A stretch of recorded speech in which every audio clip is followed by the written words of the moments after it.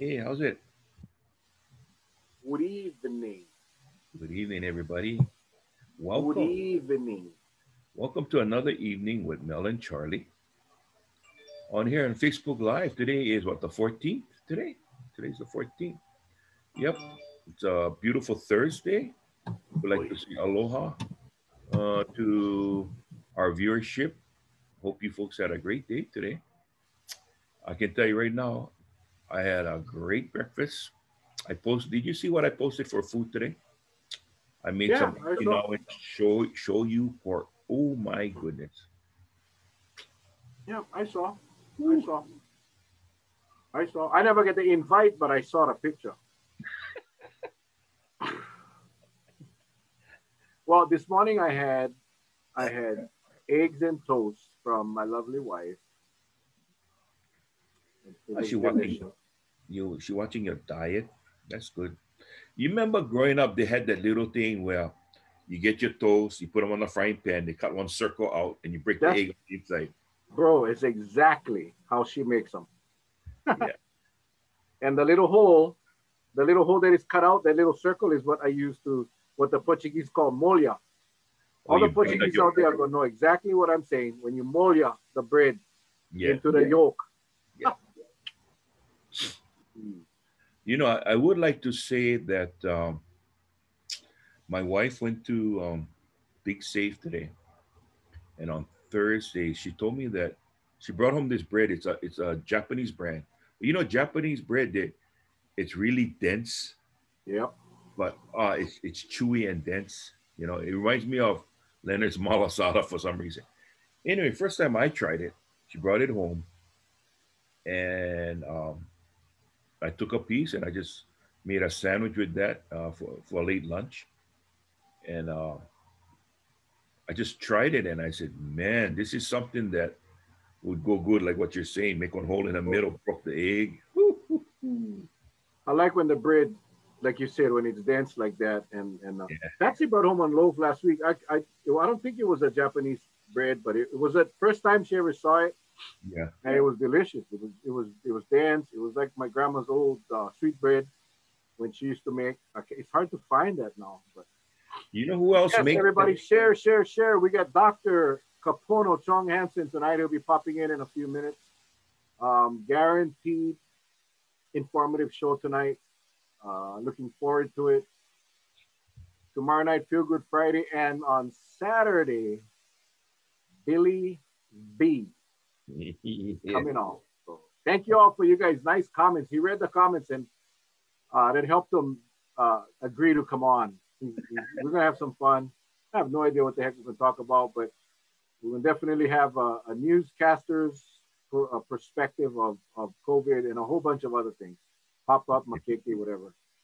So Cool. yeah, Saturday Billy V, tomorrow Feel Good Friday, and tonight, of course, Dr. Kapono Chong-Hanssen. If you follow Dr. Kapono Chong-Hanssen on Facebook, I think you will agree that he's concerned, and that's what we're going to get from him tonight. That's what we're going to get from him tonight. We're going to get his insights, his perspective, and what he thinks about the process as we move forward. So I'm looking forward to it, Charlie. Well, today, I don't know if you read that article I posted, and I had to not retract, but I had to go dig up because something just didn't sound right. And it's centered around the complaints received, and Hawaii News Now even did a news break on it regarding uh, out of state travelers coming to Hawaii to take the vaccine shots. Okay. And then I reviewed a statement by Dr. Lauren Pang, who's a state health officer for the Maui County. Okay.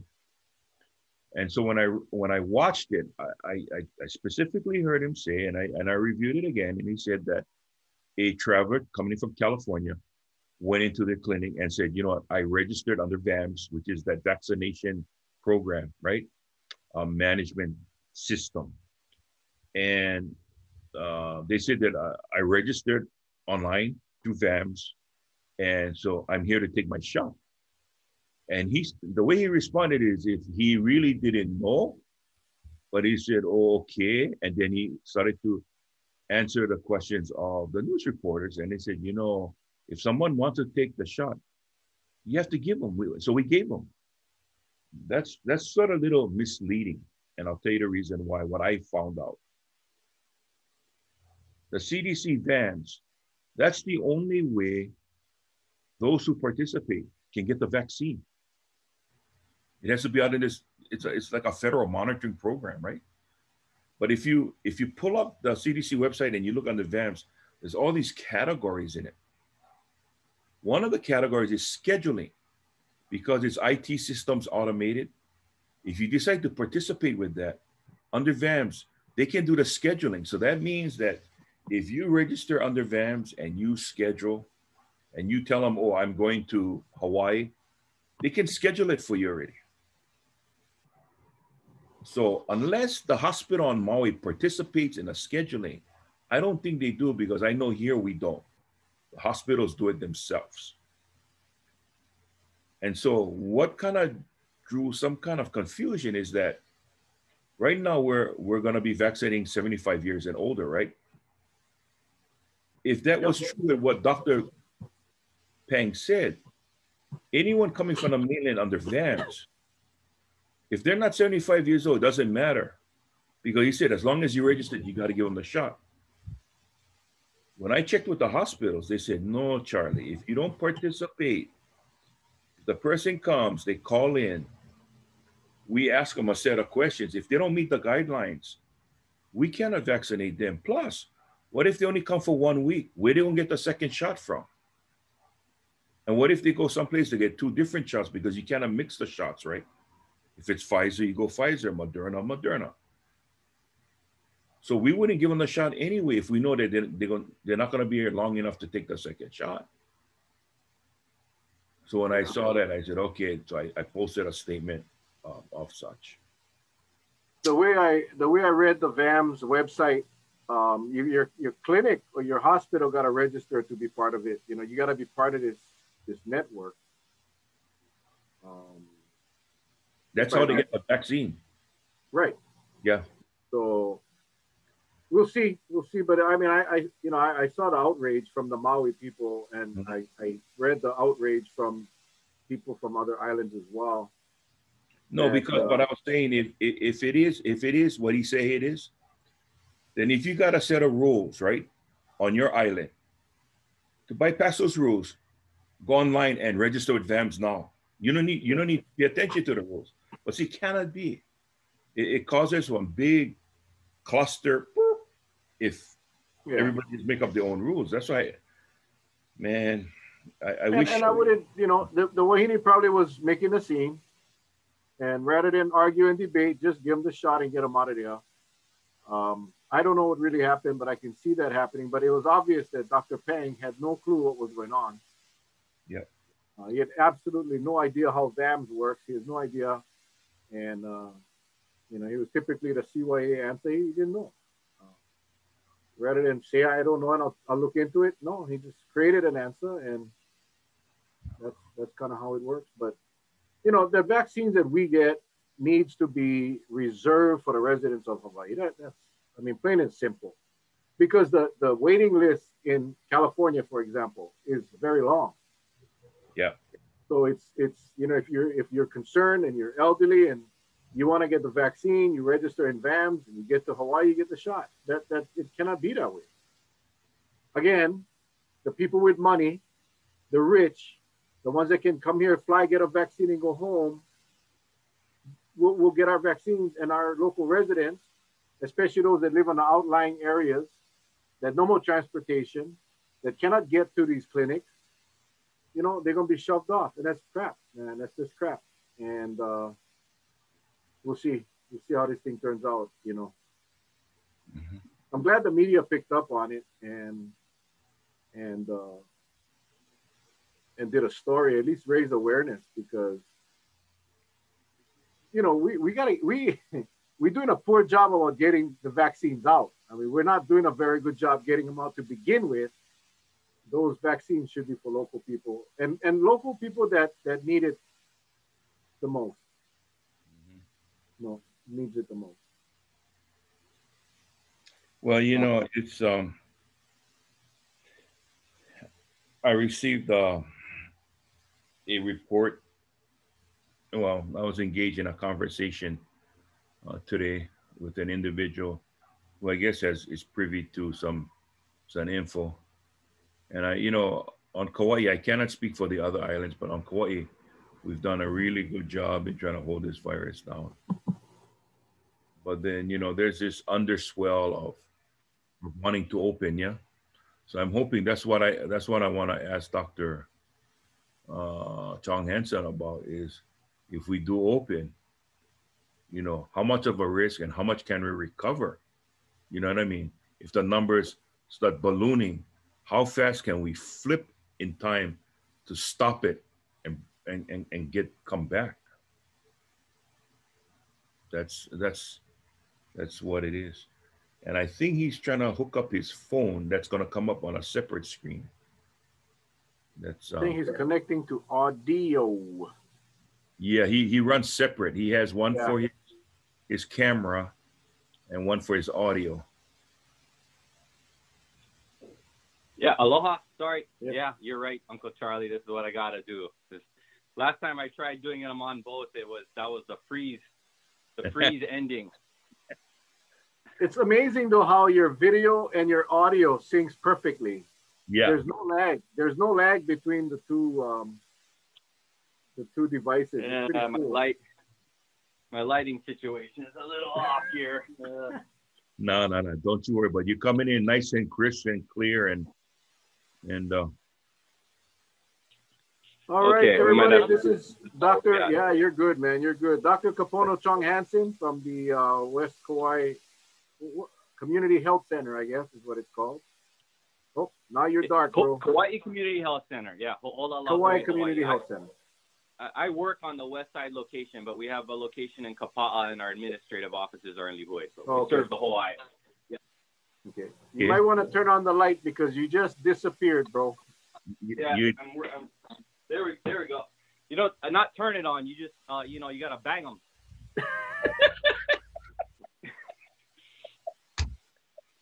I know what it's like, man. I know what it's like. So I think what he meant is when he give you one shot, if no go in, he just gonna bang him and hope he drive that bugger through the skin. Right. Yeah. You having a reaction? Just conk. You feel good now? Okay. Classic. So Doc, it's been a while, not a very long while, but the thing with COVID is it doesn't matter if it's a week or a day, things change on the fly. So lots going on. Vaccines are being put out. A lot of things happening, variants, and so I don't know where you want to start, Doc. I mean, we'll leave it up to you. Where do you want to start, my friend? Well, I think vaccines are a good place to start, and I heard a little bit of what you guys were talking about, earlier. About sounds like there's some backlash or strong feelings about travelers or visitors getting vaccines in Hawaii, and I didn't read the media coverage about it. I've heard some, feelings about that. I saw that, I watched that town hall. I think Mel, you watched that too on from Maui. And to be honest, I thought that a medical officer from Maui had a good answer. I think, if there are people that are going to be here long enough, 21 days in between the first and second vaccine, I think it's appropriate for them to get the vaccine. I mean, I'm not going to say I would ever prioritize them over other people, other local residents. But, they present risk to our people too, so that's just my, my take on that whole situation. I think it's, I am completely about residents first and take care of our people first. But my personal opinion is beyond that. I don't think we need to get too worked up about it.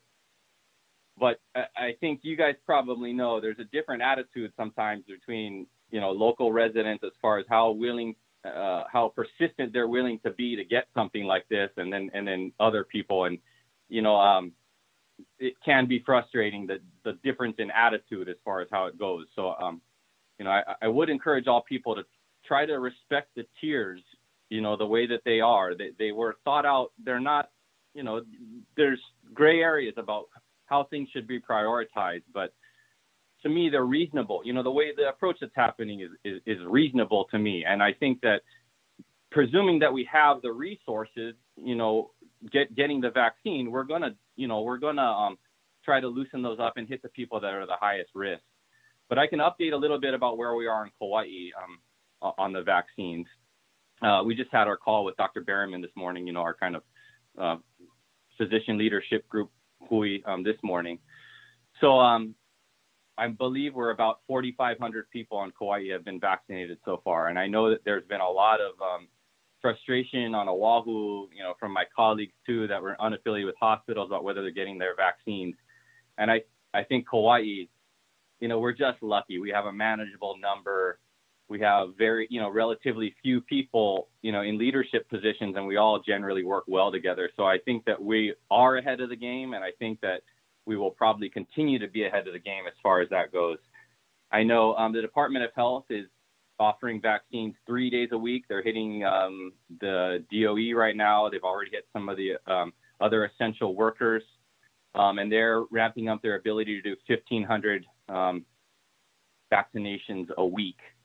The hospitals, Wilcox, KVMH, Mahilona, tomorrow is the first day for 75 and above, all people, and we've been helping them with that. Our community health center is in the process of registering with VAM so that we can also distribute the vaccine. So, you know, when you look at how many people we have, which is about 75,000, 77,000, our goal is to get 70%. You know, hopefully we can get 70% of people to agree to get the vaccine. And that's kind of our general goal for herd immunity. And, you know, by breaking down the numbers, summertime, you know, by the next school year, we might be, we have a good chance to get the island in a good situation where we're protected and vaccinated if everything works out as planned. So I feel hopeful about it for Kauai at least. So I just wanted to mention that. I'm not sure if people are getting any frustration about getting vaccinated right now and how to register. You know, we're certainly having to help some of our seniors because you got to go online, and a lot of, you know, my patients tell me, "Hey, doc, I don't do online. You know that, right?" You know, and I'm like, "Yeah, I know." So, you know, we help them through it. I know KVMH and Mahilona are also allowing one caregiver per kupuna to also get vaccinated. So that's another way to get it, you know, right now. The 15th, the 19th, and the 22nd in the mornings are the dates that are set right now. And I know the hospitals are thinking about trying to continue offering vaccines 5 days a week. You know, so we're all looking to ramp up our ability to vaccinate people. And I have a meeting tomorrow with the district health office to talk about how our community health center is going to fit in. I think likely we're going to try to kind of get more out into the community, to the places where people might have less access to the hospitals. I think I heard you guys mention something about that. But, you know, for all the viewers, we kind of want to hear right now, you know, where are the needs and where can we get to people that need it? I think, you know, from Maui, there are also some more clusters involving more congregate living and Pacific Islanders. And I think we really need to think about how we're going to hit those communities too as a higher priority, even if they're lower age groups. So that's the main things about where we are. I know the next steps for the county is to try to start getting like food industry, grocery workers, post office, ag workers. I heard from Kauai Coffee, they're starting to make their arrangements, and then public transportation. So things are moving along with the vaccines. So that's on the positive side. I think we probably should talk a little bit about the concerns about the vaccine, contraindications, and reactions too. But I thought maybe I'd pause for a second there if you're seeing any questions or if you guys had any concerns about the rollout as it is right now. Well, the ag employees, I know some of them have already gone. They've already gone. They rolled out Monday, so which is good. And you know, I wanted to touch a little before you go out, before we go to the next phase, and that is, you know, it still seems, and I don't know what it is, and maybe, you know, with your participation with Dr. Berman and the rest of the group, because we seem to have a very cohesive set of individuals and very focused, very well focused and target specific on what the accomplishments are to be gained here on Kauai. It doesn't seem that way on the other islands. So it almost seems as if, again, I've always been one to say messaging has to be so important so people will start trusting. Because we know on one hand, the LG will release a report and you just look at his comments and it dovetails with what the mayor of Maui said. You just look at the comments and it's almost there. Nobody wants to believe them because they say we're doing good. And yet they're the second highest in in cases statewide. And so, it's those kind of stuff that people say, and then to say that they're doing good with the vaccination, and yet the CDC report rolled out that Hawaii is the third lowest in getting the vaccines out. So, when they do stuff like that, who do I don't want to be Mr. Skeptic and say, well, I don't believe the CDC, or I don't believe this. I'm just saying that kind of messaging that kind of news from the CDC at least, or whoever, we shouldn't even be getting in there. It should be like, you know what? We may not be hitting our target goals. We might be behind by a month, but man, we're sure ramping it up. If you hear that, at least everybody can be buying into the program. Like, okay, we're going. But then you get these hiccups when you have out-of-state people coming in, and I agree with you. The more arms you can put the vaccine into, the better we can get back to being normal, right? But when news comes out at a time like this, when a lot of people are waiting, because the thing I hear about every day is, hey, they're saying that it's 65 and above, but we're only at 75 and above. And so that's why some of the islands, some of the other counties is writing into Mel and I and asking, hey, did you hear about this? And I said, the best thing is you got to check with your county, because it seems like we're doing it pretty quickly. So we're kind of like ahead of the rest of the state. I mean, that's the way it looks. And so what's your read on that, Doc, as far as, the top administration, some of the messaging they're putting out? Because some of the people said it's almost non-believable nowadays. And it's sad. It's sad. Well, I think the people that you're talking about, they have their perspective on how they're gonna, I guess, spin things and characterize things. Mm-hmm. And I guess to be honest about it, I think it's somewhat irrelevant. I mean, like the vaccine is going to be good. Well, no guarantees, but everything is looking like the vaccine is going to be good no matter what your perspective is. The LG wants more of the vaccine, so that he can, I think, keep doing the type of travel protocols that we've had and allow tourism to happen and travel to happen without much restrictions. And I think that, everyone is sort of seeing what's happening on Maui and raising their eyebrows and thinking, hey, like this doesn't look like it's going to be, it's managed well. And, I don't like that messaging either. I think that there could be more honesty about that situation and more willingness to criticize what the decisions were and adapt. I mean, I've said this before, no one expected that you're going to make it perfect from the beginning. But what's bothersome is that there doesn't seem to be an openness to like looking at a situation and saying, well, that's not working well. Let's change it. It seems to be that there's this just, continuous sort of like effort to say, let's just say it's working well, and then let's make everybody follow what that plan was. So that bothers me. But that doesn't change the value of the vaccines. And I think it doesn't change the trust that people should have in their doctors. And I can't speak for the other healthcare systems on Maui, but in general, healthcare systems, the majority of people that are working there are well-intended, and are not, I don't think they have an interest in sugarcoating things just to make things look good for the state. So I understand the frustration, I kind of was surprised by that too. At the federal level, all of a sudden it was like, oh, vaccinate 65 and above. And we're kind of like, wait a minute, we were told the tier was 75. We just got prepared for 75, you know, and now you're kind of throwing this on top where you're kind of encouraging people to say, hey, I should be included because I'm 65 and above. Personally, my take on it is it is, you know, the risk increases a lot as you increase from 65, 75, 80. So I still think it's appropriate to hit 75 and above first. And we sort of, the wheels were in motion, you know, I mean, we already had 75 and above scheduled, and we're trying to hit their caregivers, which is, you know, not exactly following the tier. So I think it's reasonable to keep following those. But I do think that with that change, and it sounds like the Biden administration is trying to make some changes to really roll out the vaccine. And so if we get the supplies that they're talking about coming out further, that it'll loosen up pretty quickly. People also need to remember, though, that there's a cold storage kind of issue more for the Pfizer than the Moderna.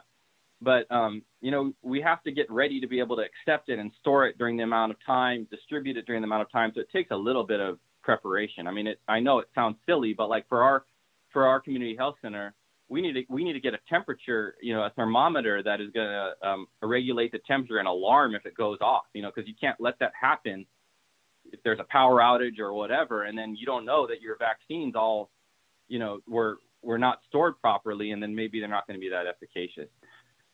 So I think, you know, I would hope people can, oh, sorry, go ahead. You can be walking into Baskin and Robbins and say, you know, I came for Jamuka almond fudge, but there's all these vaccine vials in your freezer over there. What's going on? We might have to pull in Baskin and Robbins to help out.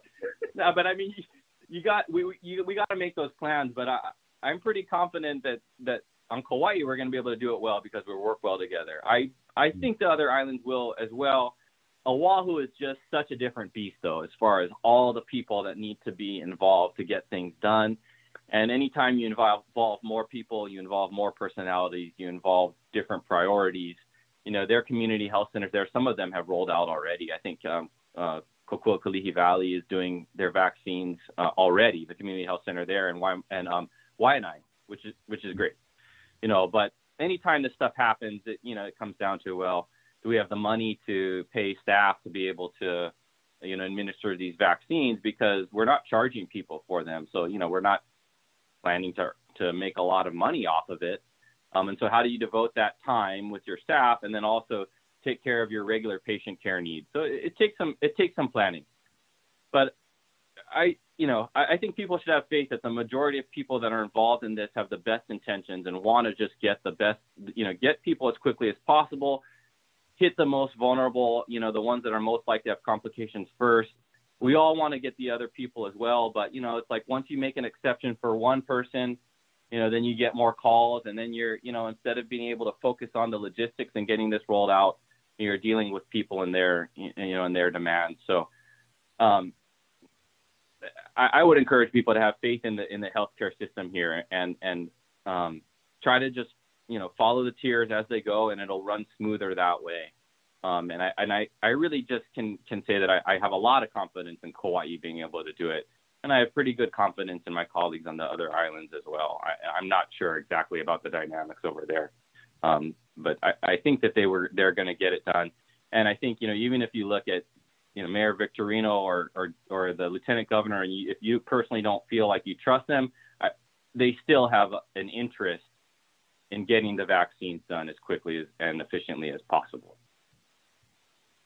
You know, Congressman Case was very critical a couple of days ago about the number of vaccine doses that Hawaii had received and the very small amount of numbers that doses that had been actually administered.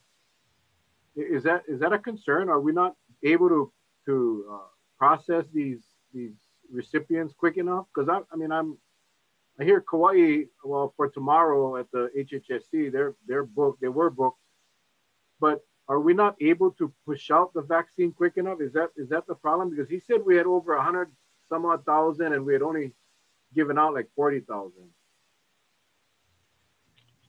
I don't know the details. I mean, I haven't felt that way, you know, the way that it's come to us, you know, and that's not what I've heard from Kauai. I haven't heard that from anyone except Congressman Case. So I was kind of concerned, but I know that Honolulu, I heard the guy on the news today, one of the health directors from one of the facilities saying that they're waiting for vaccine, and they should be ramping up every week. We should be getting more and more and more.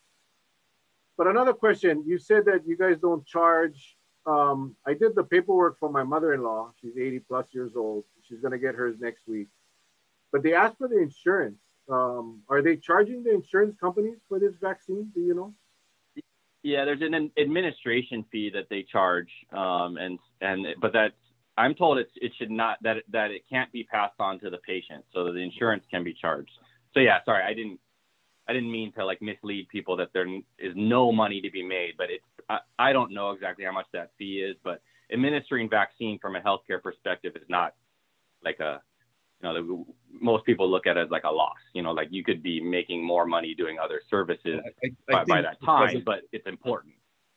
I think it's because of the EUA, right? Because the EUA doesn't allow you to have the vaccine sold on the market. And someone could be correct.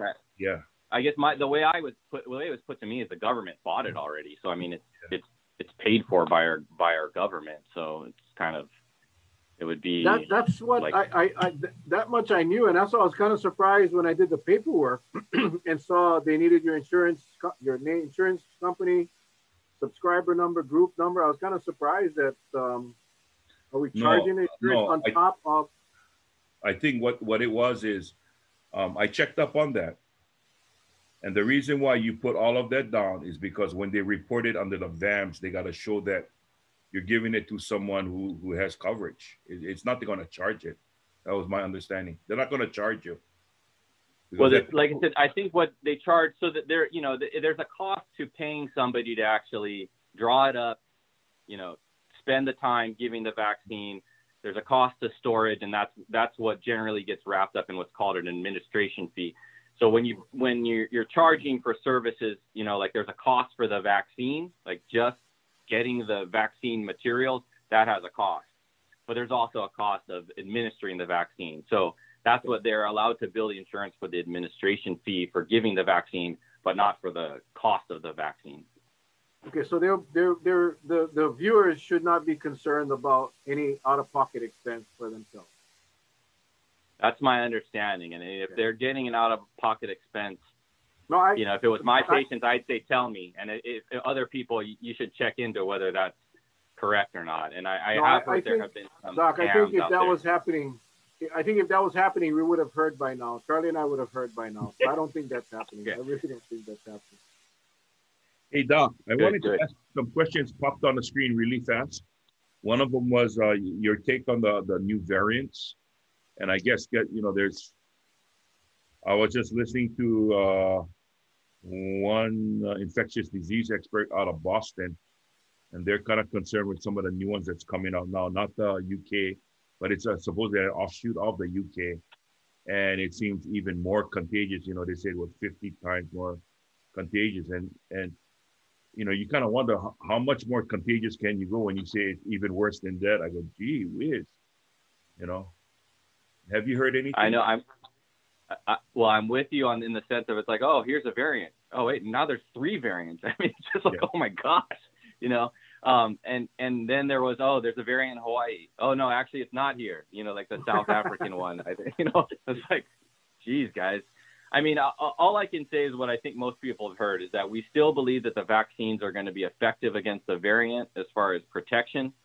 What I keep hearing is the same as you, that the variants are more infectious, which I believe means that at a lower viral load, people could get sick. Yeah. But that doesn't, we don't think that means that the vaccines won't be effective. But that relates to some of the things that you guys talked a lot about, which is, are these vaccines efficacious in preventing the vaccinated individual from transmitting it to another person? So can you be vaccinated, still be colonized with enough viral load that you could transmit that virus to an unvaccinated person and they could get sick, which is not a typical situation for vaccines. I mean, I have to admit, like I kind of was like, why would it be that way? I mean, most vaccines, we don't think about it like that. We don't think that, oh, once you get vaccinated, oh, you can carry measles and then give measles to someone, but you won't get measles. But I do understand that, you know, because of the EUA process, they didn't look at that. They really only looked at efficacy in the sense of preventing symptomatic disease in individuals. And in this particular disease, you know, there's been all this concern about all these asymptomatic or polysymptomatic people. So I think that's the most interesting connection to these variants. You know, if they're able to infect people and cause disease at a lower viral load, does that mean that our vaccines might, you know, still be efficacious for an individual, but allow us to infect others who are not vaccinated? As far as I understand, it's way too early to tell. A hopeful thing, though, is that, you know, the state lab and I believe UH are able to do that genomic analysis, which was a surprise to me, to be completely honest. I didn't know that we had that capability. And Dr. Berryman shared that, you know, the district health officers, if they see something that seems like it's acting out of the ordinary, they can ask the state lab to run the genomic analysis on it. I believe they're doing random samples anyway, but also, you know, our public health authorities, when they see something, you know, like what did we have, that seven cases in a day, and it sounded like maybe they were all in like one family. Well, let's analyze those people. And I do know that they've talked about, you know, like Kauai doing some of the genomic analysis. It can confirm some of the things that people have said, you know, about whether it's community spread or travel related. Well, we can sort of confirm that a lot of the stuff we said for Kauai is travel related because they see it's not the same strain. These are different strains that are coming, not any of those variants that people are getting, you know, concerned about yet, as far as I know, but that there are these different strains. So it's a fascinating area, and I think more to come. We just need to watch and wait. One last question from a viewer to ask you. With regards to the Pfizer and Moderna, which is that, I guess is the RNA, right? mRNA vaccine, and AstraZeneca, which is the old style. You know, how is the comparison between the development of both vaccines, and what can you tell from the data you've seen? Have you seen any data related to the AstraZeneca as opposed to the Moderna or Pfizer? I looked more at the Johnson & Johnson the last time I was looking at them. Okay. And AstraZeneca and Johnson & Johnson are the viral vector. So they use a virus to get the mRNA in rather than direct mRNA, right, which can sound scary to a lot of people, you know, the adenovirus. And I have to admit, I need to brush up on AstraZeneca. But for Johnson & Johnson, I know the nice thing about that vaccine is that it's one dose and it's easier to store. You can keep it for 3 months in a refrigerator. So, you know, if those end up being, you know, getting an EUA, that could be a nice option for Hawaii. I don't know much more specifics about the trials that led up to it, as far as the difference between the mRNA development and those adenovirus vaccines that were developed as well. But, you know, they're both relatively quick, but you can't skip steps. You know, they don't let any of them skip steps. And so that's how it's gone. And so I would imagine just the way the technology is, that's why the adenoviruses took a little bit longer. But that's still not the old way. I just wanted to mention that. You know, the old way is still much more, you know, it's more like the virus of the infection, either weakened or, you know, components of it so it can't replicate itself, which is, you know, like the polio vaccine that I think feeds into a lot of the fear about vaccines being able to give you the disease. You know, those are still much more, they're much more close to the actual virus than mRNA vaccines and even these adenovirus vaccines, which are using a different kind of essentially harmless virus just to get the mRNA in and then get it, you know, same process where your body processes it and makes the spike protein. Okay. You know, Doc, I want to get your take on, you know, Kauai, we had 3 more cases today, travel-related cases.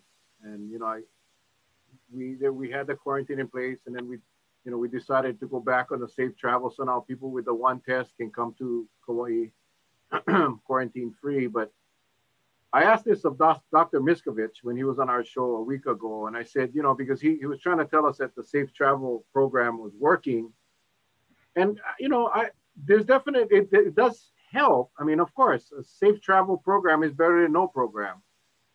But I asked him, can you explain why Kauai has so many travel-related cases, and we don't hear that coming from the outer islands?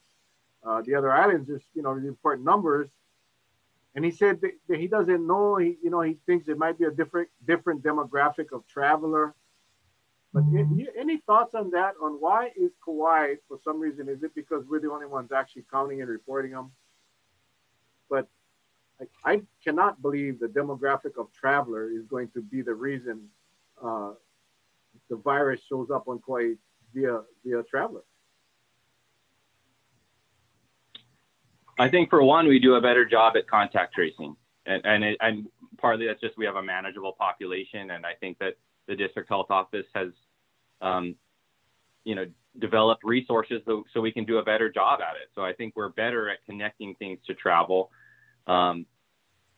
You might have noticed today they added some extra detail about whether it was inter-island travel or they called it mainland travel or trans-Pacific travel, which is actually something that, you know, some of the people in the work group I work with, we ask for. So there's also loudmouths like me and other people that are like, you know, we want this data, you know, and thank you, because it's relevant. You know, we sort of have 3 pathways into Kauai now, and we should be evaluating which pathway is causing more issues.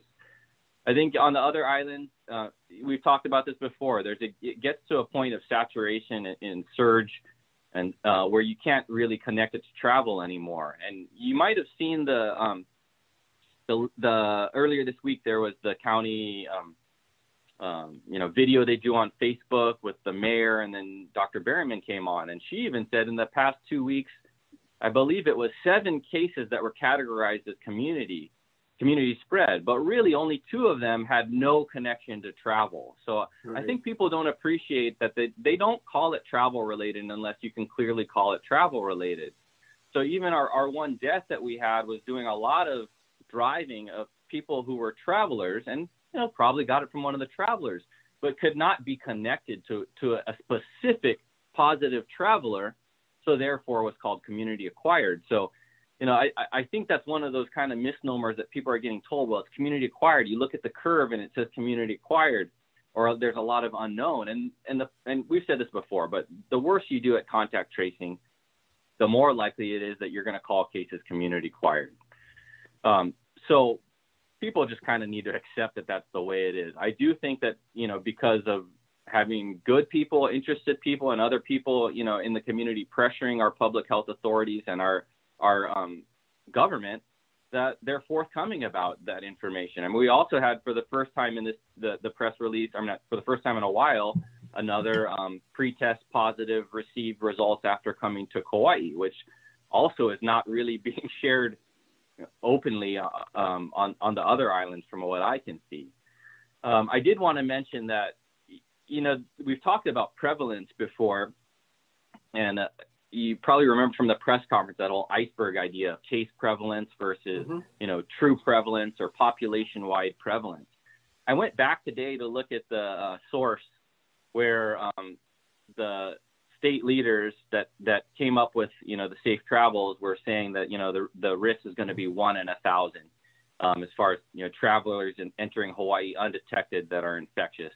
And you probably remember for our press conference, everything we're looking at is saying it's at least more like 6 or 7 per 1,000. And I'm hearing Lauren Pang's study on Maui is confirming about 7 per 1,000, and he's finalizing his data to get it out. So, you know, we want to see what those are. But California at that time was 1% prevalence, and right now is 4%. So it has quadrupled, you know, as far as California's prevalence. By that same source, Hawaii's prevalence is 0.7%. So you look at the 2 pathways, you know, so are you getting, you know, let's just, you know, pretend that everybody's come from California, but I believe it is the most populous, you know, I mean, most of the travelers, it's like the #1 state where travelers are coming from that would come to Hawaii. Well, let's just say California, you know, so they do this they do a pre-travel test and then one at day 3 within a bubble resort. depending on the efficacy of the test, antigen versus PCR, that is probably going to cut the amount in half, So, sorry, that's confusing the way I said it. So one pre-travel test for safe travels will cut out, a certain amount of numbers. Add another test at day 3, that will cut, the people that got through, it will catch about half of those people. Yeah. So you have one plan, that's about twice as good as the other. But the people that are coming in under that plan are more likely to have come from a place that might be 4 times as high. We just have to see how it's going to play out. But both of those plans have risk involved. There's a lot of pressure, from businesses to not do, any of this stuff that's beyond safe travels. But they both have their risk, and we just need to be watching. And I appreciate that our county is more willing to, really kind of look at that and start, we call it granularity, but break down the data into specific categories that help us evaluate whether a specific part of the program is good or not. And I think we also do need to keep in mind that third pathway, which is the 10-day quarantine, and whether those people that can come in with 0 testing and a 10-day quarantine are also, problematic. So I think we should be looking at all 3. Doc, I wanted to say that, one of the things that Mel and I, we were very, very hopping from day 1 was about the contact tracing, right? In order to get any viable data that will give you, I think Kauai does it better than the rest of the counties. But in order for you to get some specific data, you gotta have a team that once somebody reports the infection, they gotta be able to track that thing relentlessly until they can't track it anymore. That's the only way you're probably gonna tell, right? Right. And we've mentioned this before. I think you guys come at it from a detective standpoint, which I love. That's one perspective looking at it. But really, the focus on contact tracing is who could that person have transmitted it to? Like preventing the forward part of it. And right. There's not as much emphasis on where did you get it from. That's sort of like a secondary emphasis. And I don't blame contact tracers for having that, because you're trying to stop disease. It's not necessarily that a contact tracer's job is to try to, connect it to another and find out what the best policy is, But yeah, it depends on your resources and how willing you are to try to trace that through. And like a lot of things on Kauai, Coconut Wireless, you can just kind of like hear things that will connect things to other people that will help you. And then I also think there's a better trust level on Kauai where, people interacting with contact tracing here are more likely to be forthcoming about what they've done and who they contacted and what they were doing. And it might not be the same way on the other islands.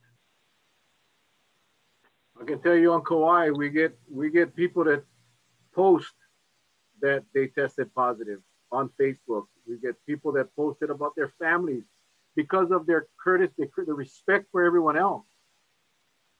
And I have not seen that except here on Kauai. I have not seen anyone come on Facebook and say, hey, our family had to travel for, emergency reasons.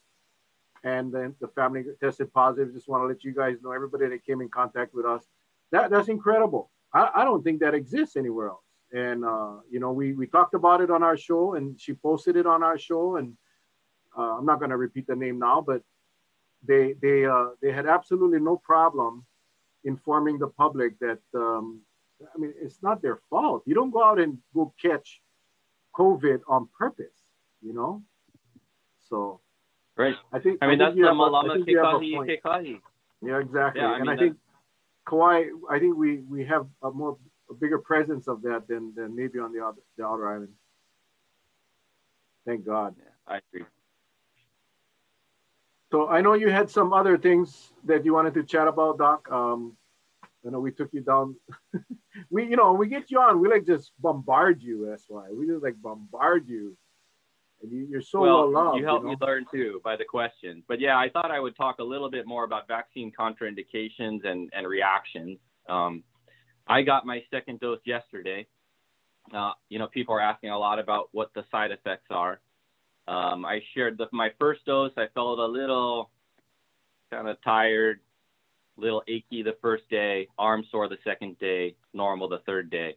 The second one, I felt nothing, you know, none of that stuff that I thought I felt the first round, and my arm is a little bit sore, same kind of thing. That's mostly what I hear from people. Arm sore, maybe a little bit of symptoms, you know, for a short amount of time.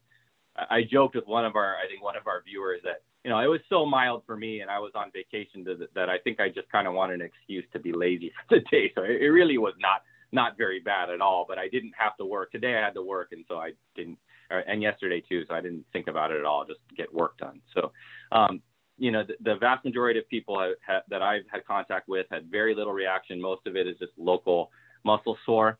But we are finding more out about these anaphylaxis, severe allergy reactions, which is, of all the things that you've heard, you know, I mean, I've read there was a case of encephalomyelitis. You might have heard there was a doctor that had a stroke and low platelets in Florida, Bell's palsy, infertility. All of those sound like either that there's not good evidence that was related to the vaccine, or it's difficult to tell because it's such a rare case. It can happen anyway. You don't know if it was connected to the vaccine, you know, related to the huge numbers of people who have gotten it. But for anaphylaxis, somewhere between 1 in 50,000 and 1 in 100,000 people have had allergic reactions and severe allergic reactions to the vaccine, which is about 10 times higher than most vaccines. So, I mean, that's a real thing to keep in mind. And I did hear from Dr. Berryman today, you know, anytime the state does something, they're way more, you know, cautious about administering things. So they're not administering, and we're being told not to administer the vaccine to anyone who's had a severe allergy to an injectable medicine or the contents of the vaccine. And the one content of the vaccine, the one common thing I saw is called polyethylene glycol, which is a common medicine for constipation. I've never had any patient ever had a reaction to it, but you know, that's something to have on your radar. But the state, I believe that they're not giving the vaccine to other people who've had severe allergies to things like eggs or bee stings or other things that have nothing to do with injectable medicines. But that's not really a clear contraindication, and probably we're going to be looking at, you know, and other entities other than the state are probably going to still give the vaccine in those situations. And the state is looking at, you know, not turning people away because of that. But right now, it does sound like there's a good chance you will be turned away if you had a severe allergy to an injectable medicine. And severe allergy usually means anaphylaxis, which is like, you know, blood pressure drops. You're just, you know, you have to go to the ER, get epinephrine, or the angioedema, like throat swelling, difficulty breathing, that kind of stuff.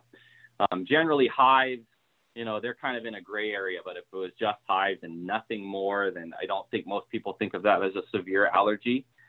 And I did read recently in the CDC that they do not recommend taking Benadryl before the vaccine if you've had a history of hives, although I even know doctors that did that, you know, but their rationale is that they don't recommend it because it can mask the early signs of anaphylaxis. And then, you know, there's a longer wait period. If you have a history of allergies, you're supposed to wait for 30 minutes. And so there's more likelihood that you will not manifest anything for those 30 minutes. And then later when you're doing whatever, you know, and you're not close to the hospital where you get care, that the problem could occur. So that's the CDC recommendation. But that's really just, that's the one thing to keep in mind. And my patients that I've had that did not have an injectable allergy, you know, I've prescribed them an EpiPen, and I've, you know, recommended that they get it at a hospital. I know that there are plans between the district health office and the leaders of the hospitals to keep, you know, to the people that were turned away from the county vaccines, to let them go to the hospital and get their vaccine so they can get it in a safer setting, you know, in case something's going to happen.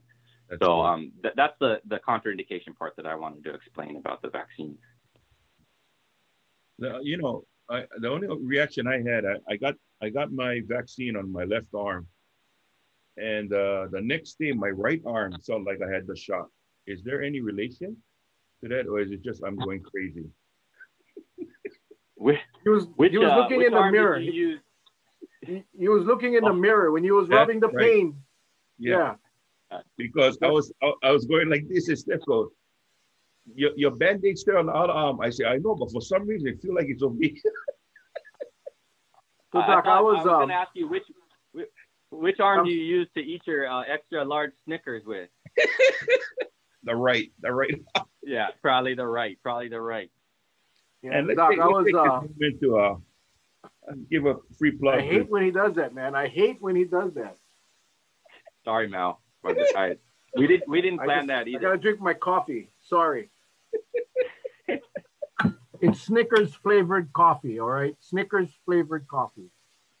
Yeah, Doc, we're scheduled to get or the shots are available today for my office, and but I checked with my doctor because I had and I'd love to get your take on this. I know you've never examined me, you don't know my medical history, but generally speaking, and I'm not going to use this as a second opinion, don't worry. But I had, when we were in the police department, we were required to take the 3-shot hepatitis series. And I got after the first shot, I had a reaction. I had I got the hives, but I also got some flu-like symptoms. I guess I felt like I was sick, and they recommended that I don't take the rest. I'm also allergic to penicillin, and I'm allergic to some pain medication that they gave me when I had my surgery. And I just thought I was going to die. I had this flush feeling. My face felt like it was on fire. And so my doctor said to wait. Or if I go get an EpiPen from you and just go get them at a hospital and wait and then whack myself, or I can use Charlie's EpiPen. I think probably against the law, but don't tell nobody. If that was your, I mean, what is your recommendation? Yeah, I would say get it in a hospital or wait until you can get it in a hospital for someone with a history like you. The other factor that somewhat influences it is what is your job and how much risk do you have in your job? So I mean, I guess if you were, for example, screening at the airport or, doing something where you see a lot of people a day, you can get exposed, then that weighs into the decision as well, as far as, what are your activities, beyond the risk. So it's always this risk benefit, thing that you have to weigh out. But I would say for you, because I think that there's a good chance that we're going to be offering it to people like you at the hospital soon, that you're probably going to get it. You're probably going to have an opportunity to get it soon, like within the next month. So that's a reasonable time to wait for most people's occupational risks. Thank you, Doc. Yeah, I know someone just said that should be a question for my PCP. I did ask my PCP. I was just curious, generally speaking, if it was a patient of yours and that was the type of history, So yeah, I was not asking him for medical advice. That would not be appropriate. I don't mind. I know how it is. You get doctors on the show, you might as well ask. Same thing. You're gonna be at the barbecue, people ask you questions. It's just how it is. It's part of the, part of the game. Well, otherwise I got to ask Charlie, and that's a dangerous proposition. You ask me. It's kind of. Charlie had his degree in snickerology.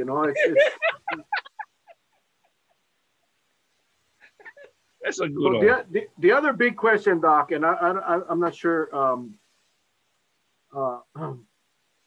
what your thoughts are, but this whole thing about, and I heard it today again. I keep hearing it. It's about the once you get vaccinated, are you still able to carry and pass on the virus? We know that the jury's still out on that, but I hear some leaders and experts infer that once you get the vaccine, you're immune. And I've been reading up today. I was reading a bunch of studies that I read from different universities that's saying it takes a while for this vaccine to start to build the antibodies. So, not even talking about whether you carry or not carry. The fact is that even after you get this vaccine, it still takes a pretty good amount of time. I think one of the studies was like 12 days to get to that full antibody stage, which I think they said at the first shot, it's like 48% or something, or 52% protection. But what's your take on that whole debate about Well, Mel, what happens after you get the vaccine? Before he answers, I will interject this. I'm going to let him answer, but I know who you're referring to. If someone says that once you take this vaccination, right, you're totally, you're immune, right, 100%.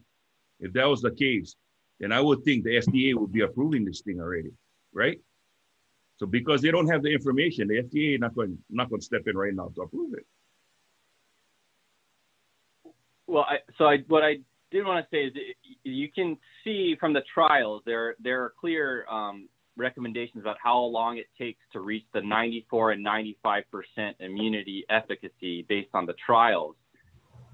I think I have it memorized correctly that Pfizer was at 7 days after the second dose, and Moderna is at 10 days, if I remember correctly. But a good rule of thumb is 2 weeks after your second dose, you probably achieved that full immunity.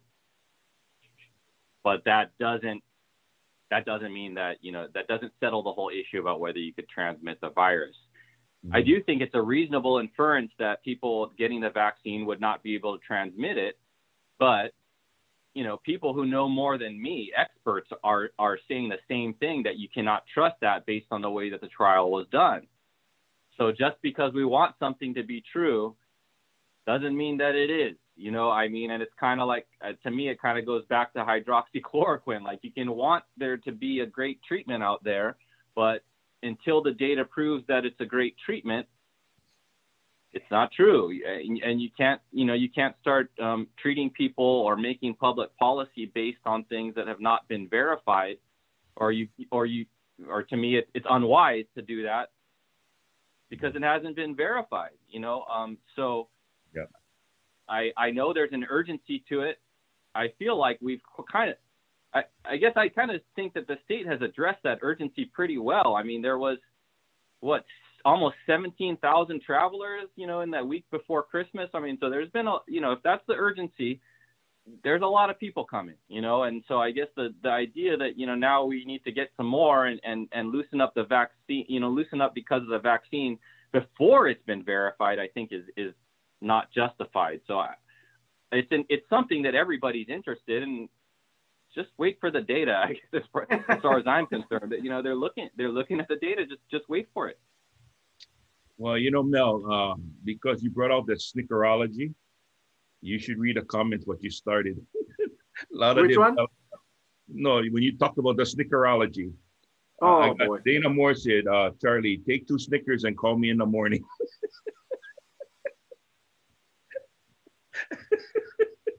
Yeah, I don't even have a damn Snicker, man, and much less 2. So I guess, Doc, the bottom line is this: I talked to Charlie today, and I called him a hero. Everyone that has taken the vaccine or are going to take the vaccine, that's part of the process, and we'll see people get tested, and we'll find out as time goes on.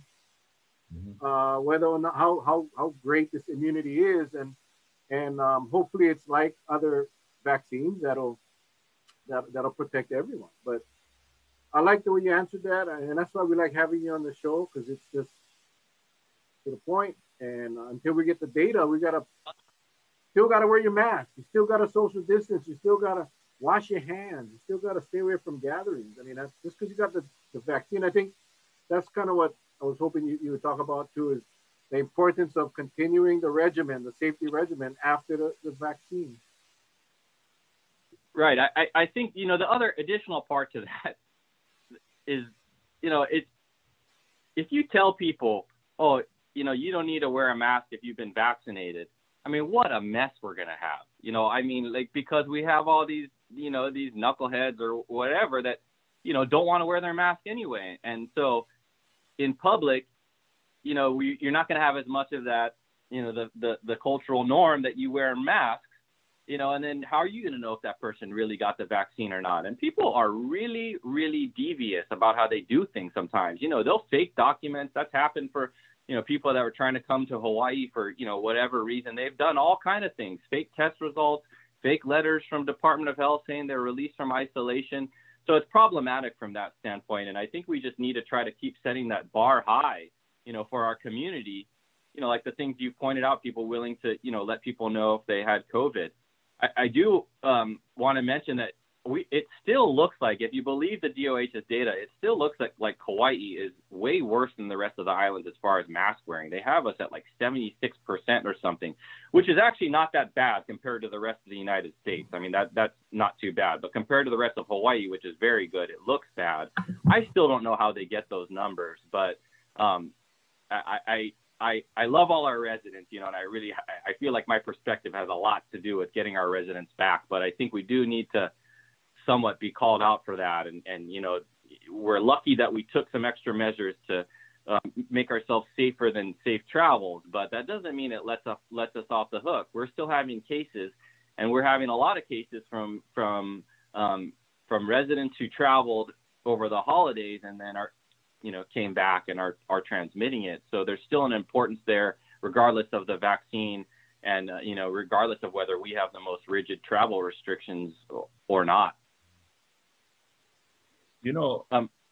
One thing I wanted to ask you, and again, you kind of touched on it, what Mel said, is that, it's already hard by nature, right? Human nature. Some people can take orders relatively good, and some people just are born not to take orders. And usually those are the ones that usually end up in prison because they just don't want to follow the rules. Knowing that, why do you think the state effort of messaging, continually messaging, because it doesn't seem like they're doing a good job at it, because we said you take the vaccine until the jury is back and lets us know, okay, XYZ, this is what's going to take place if you got vaccinated. They give us the holy grail. They tell us everything. Until that comes out, we still got to operate under the means that when this pandemic first started, that is, wear your mask, social distance, wash your hands, and all that stuff. What do you think needs to be done in getting more efficient in getting the word out? Because when sometimes when you get the lieutenant governor saying certain things now, and again, I understand nobody wants to be political about it, but you call a spade a spade. When he says something that kind of goes directly, and we don't have to say it, you just look at the comments that flies out, when he does his morning newscast, right? The comments are flying off the hook, man. It's like, bro, what did you smoke? What did you eat last night? Because it just doesn't make sense what he's saying. Do you think that in and of itself, because it seems disturbing in a way, it only lays credence to why people shouldn't wear a mask if you're coming out with things like that. What's your take on it, Dada? I understand the frustration. I mean, I think I feel some of those things as well. But, just because I don't like the policy that's coming down from the state level, it doesn't mean that I'm going to, stick finger to my neighbor. I mean, I just, I don't like it, but that doesn't mean that, I'm not going to be willing to take steps to protect our community. I guess I'm not sure what, I hear a lot of messaging coming out, and I hear what you're saying. If the leaders that are giving messaging out, if people believe in those leaders, they're more willing to do it. Mm-hmm. I don't have a good handle on who the people are in Kauai that might not be wearing masks, because, where I basically live between Kalaheo and Waimea. That's pretty much my main thing. I go to Lihue every once in a while. I rarely go anywhere else on the island. To me, I see it. I would have guessed we're at like 95 based on my experience, so I don't see that number that they're talking about. I don't know how to answer your thing about improved messaging other than that, it's you can do all you like with PSAs and make them sound good and try to message them the way they are. But I think there is a value to leadership that inspires, hope and confidence. And I think the downside to the way that safe travels has been promoted and the way that the data about it has kind of been spun afterwards is it feels like for a lot of residents that the fingers are being pointed at you, like you're bad, like stop being so bad. So I get what you're saying. You know, there probably is some frustration. Well, like, well, when is it good enough? You know, how long do we have to keep doing it? Mm-hmm. And I guess all I can say to people is if that's the way you feel about the leadership, well, that's the leadership. You know, that's not our people. Yeah. You know, and you still have to care about our people and our communities. And we're going to try to do the best thing we can for each other. And you try to influence things the best you can, which brings me to something I probably should have said from the beginning. Mm-hmm. One of the most important things right now I think people need to voice their opinion about to their representatives is this proposal from Representative Psyche about, you know, the bill to, it sounds basically to force all the islands onto one plan. To me, that's ridiculous. You know, I mean, look at the differences between the islands. It's you know, Maui is completely different. Kauai is completely different. And that has a lot to do with policy decisions that were made at the county level. So I think we need to be, you know, voicing loudly about that situation and try to prevent that from happening. And that's certainly something that the people that, you know, I work with are going to try to get out. So I'm hoping that our leadership, our representatives from Kauai, will be voicing their opinion in opposition to that idea. Well, you know, just a little recap. We asked our viewers to write or email or call every single one of their representatives and senators. Senator Kochi, Senate President Kochi came on our show. He asked to come on, and basically the resounding, well, I shouldn't say resounding because majority of the reps and senators did not respond to our viewers throughout the state. The ones that did, the vast majority said, I don't think it's fair to comment because I haven't read the bill. Well, the whole point wasn't about the bill. It was about, do you support easing up on the travel restrictions? So Senator Kochi said, you know, he wasn't going to commit one way or the other until he talks to the mayor and the councils and everybody else and the representatives. Yesterday, we got a response from Jimmy Tokioka, Representative Jimmy Tokioka. Jimmy Tokioka was the only representative, the only response that I got so far from our viewers that said, I do not support the bill. I do not think the state has any business in the outer islands business. So that deserves a clap, Charlie. Mel and Charlie clap. Tokioka was the only one.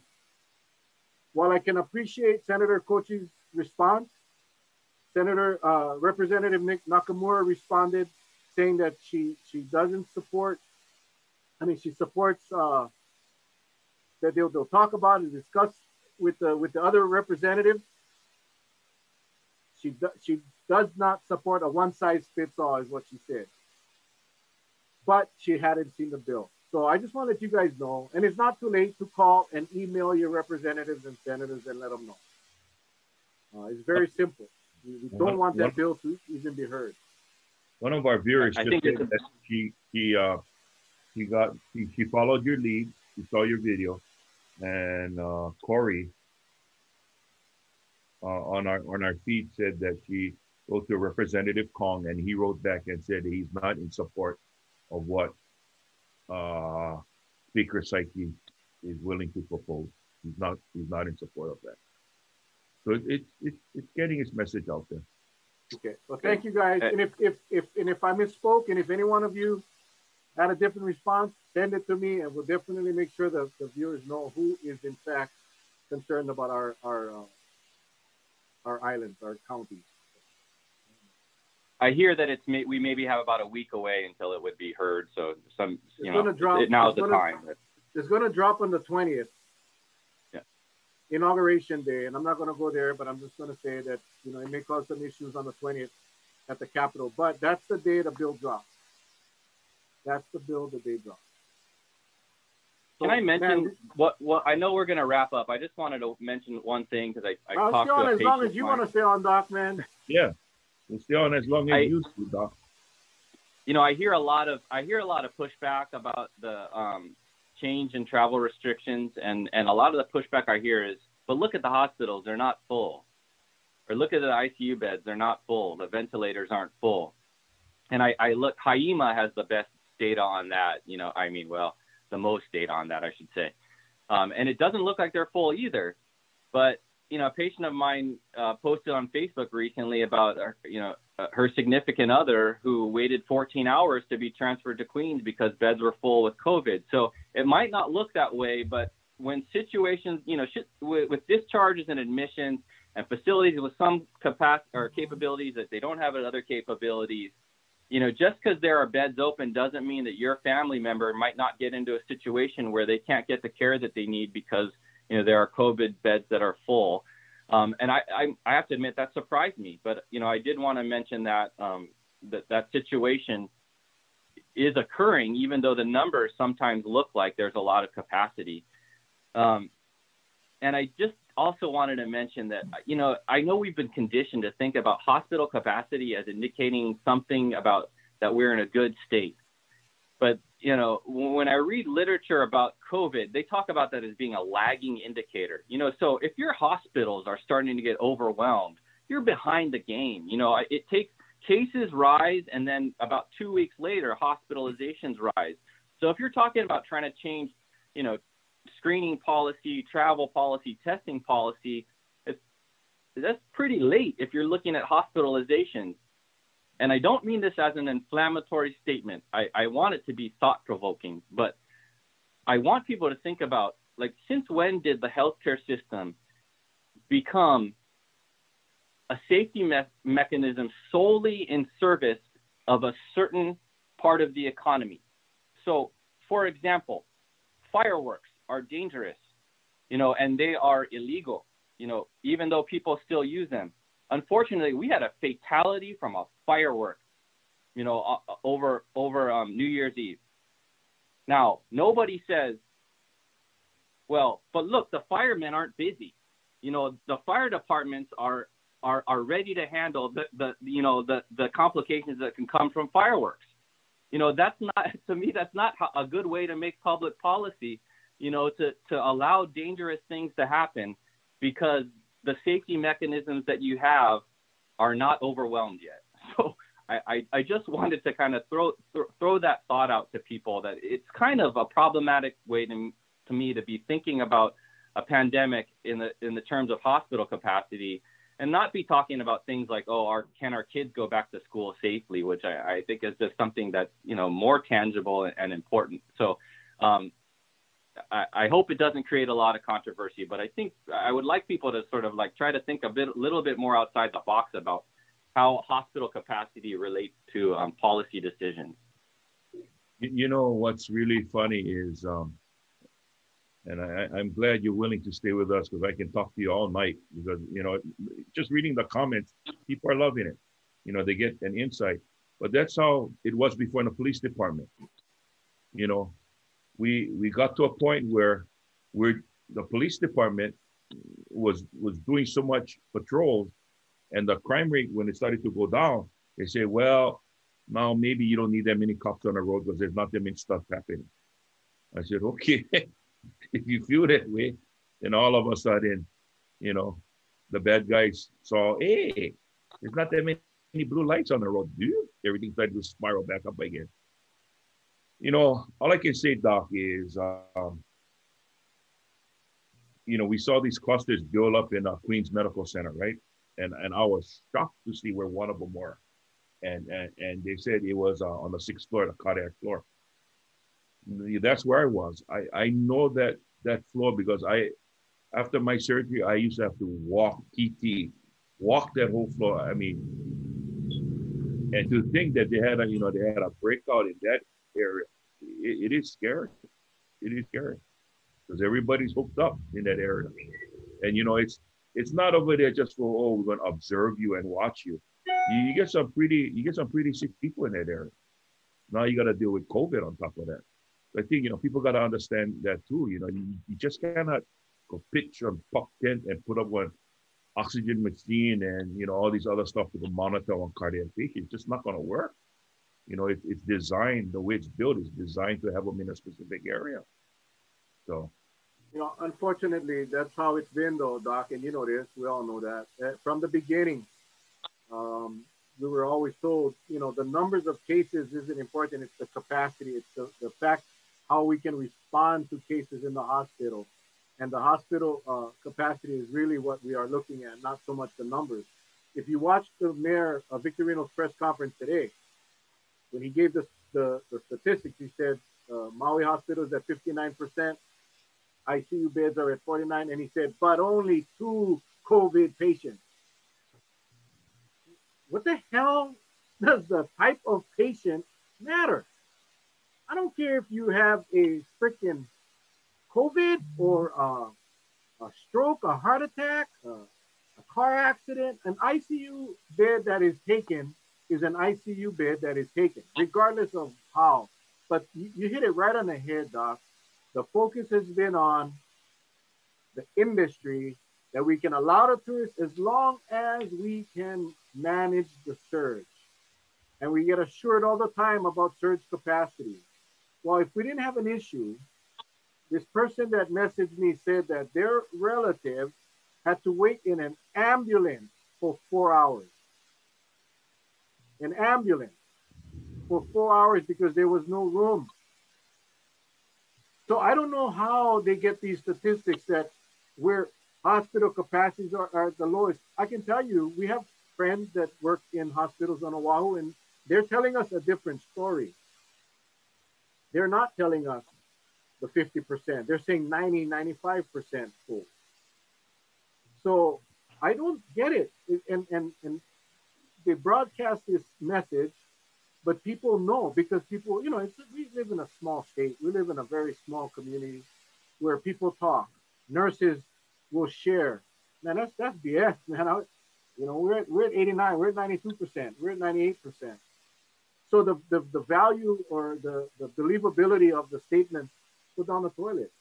So I'll never forget this, Charlie. You remember this. I can't remember the doctor's name from Utah. What was his name?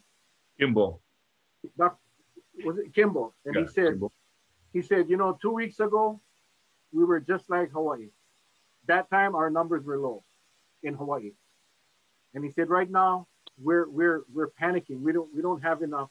People are dying. I see people dying every day. 2 weeks ago.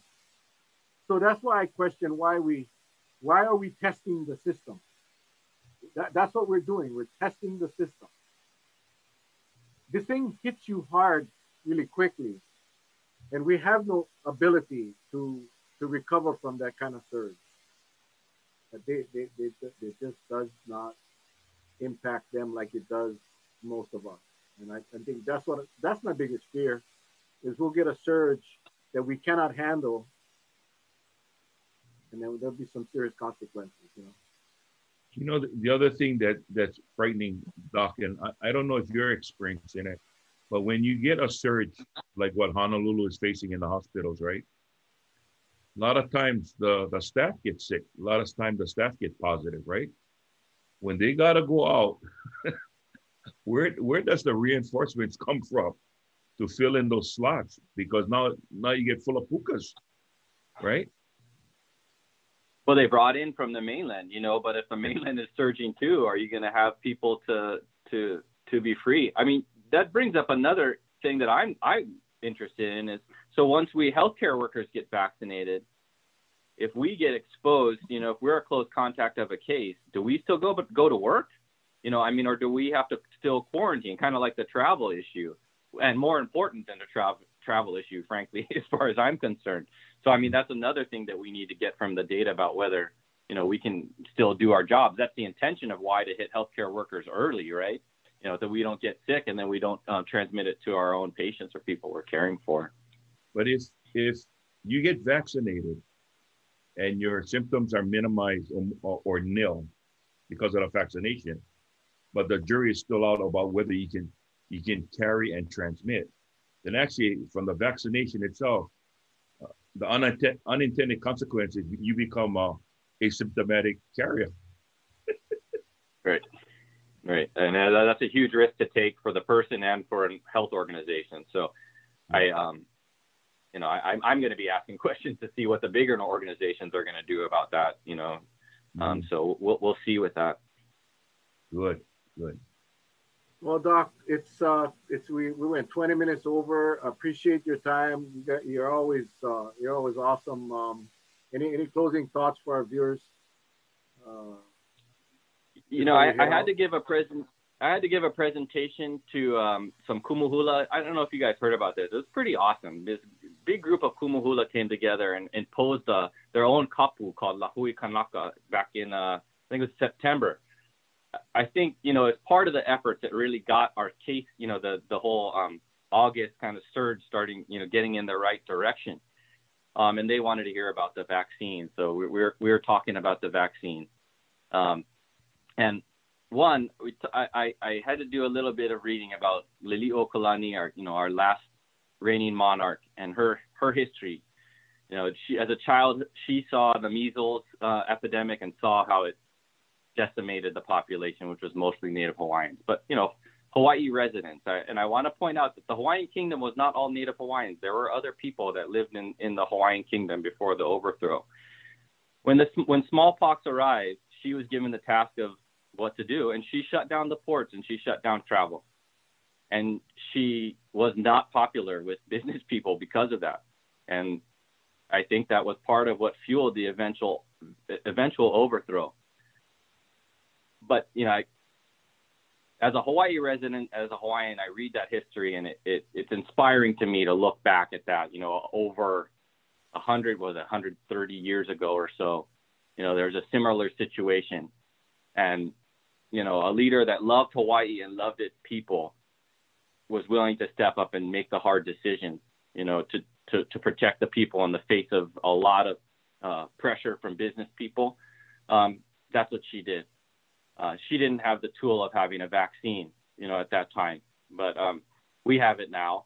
And so, you know, I see the efforts that we're doing as you know, I'm that's not my lineage. I'm not going to say that, you know, I'm doing what Lili'u would have done, but it feels to me consistent with what, you know, our leadership would have done for our people. And it inspires me to kind of keep on doing all the efforts we can with the vaccine, you know, prevent exposure and everything we can to minimize this risk and minimize the bad outcomes that could have on our people.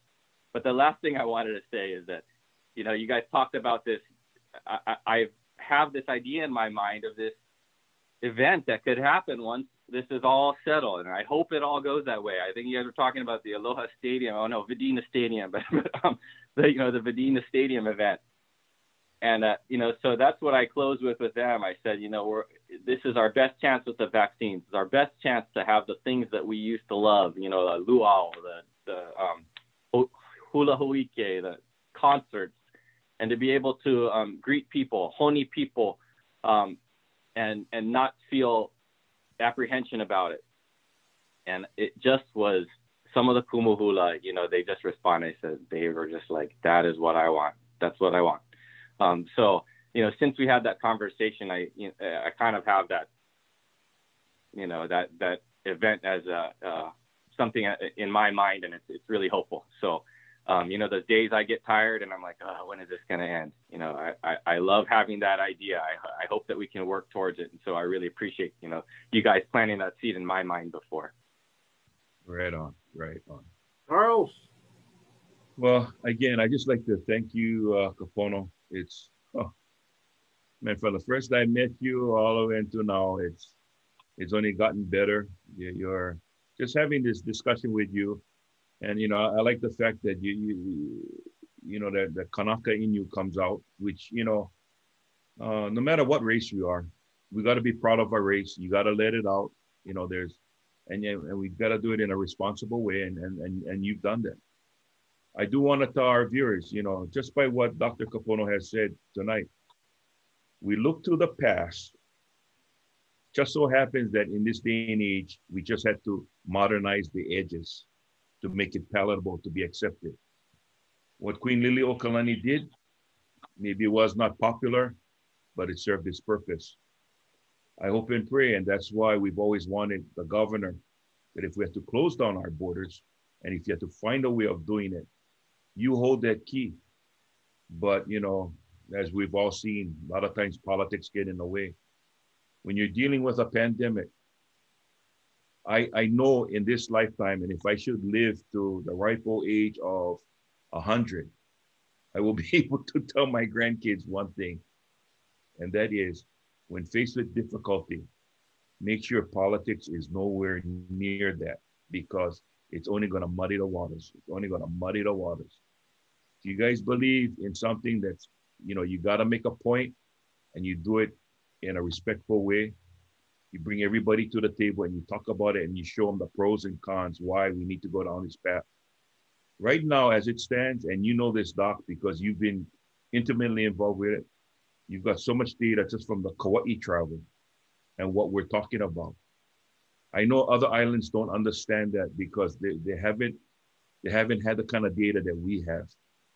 But you'll learn quickly once you start seeing that data that you open the borders and you don't do it in a safe manner, we can get stung. Now the question will be, how fast can you recover from that? You think it's hard now. You just ask yourself, how fast do you think we can recover from that? So thank you so much to our viewers for joining in tonight. Mel?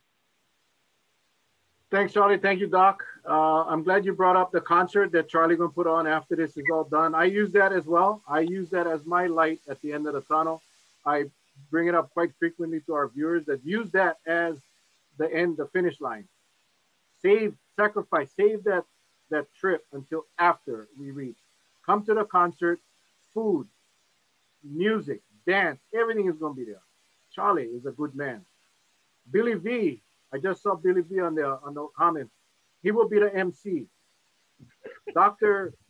Kapono will sing his rendition of some old Hawaiian song. I'm not sure which one yet, but it's going to be an event of the century.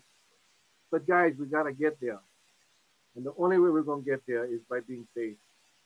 Get your vaccine, wear your mask, it's like preaching to the choir. But let's use that as the light at the end of the tunnel. I promise you this. And I always tease Charlie, Charlie can put on a concert. Charlie can put on the concert. I've already received offers from a lot of people, I'm sure Charlie has, that they all want to help. They all want to help put this big concert together, and we will do it. We will do it, but we got to get to the other side. So we cannot do it without all of you. So anyway, guys, thank you. Kapono, thank you so much again, man. You're a hero. Thank you what you do. Keep doing what you're doing. Yep. You get the clap. You get the clap. You get the Mel and Charlie clap, I should say. That didn't come out right.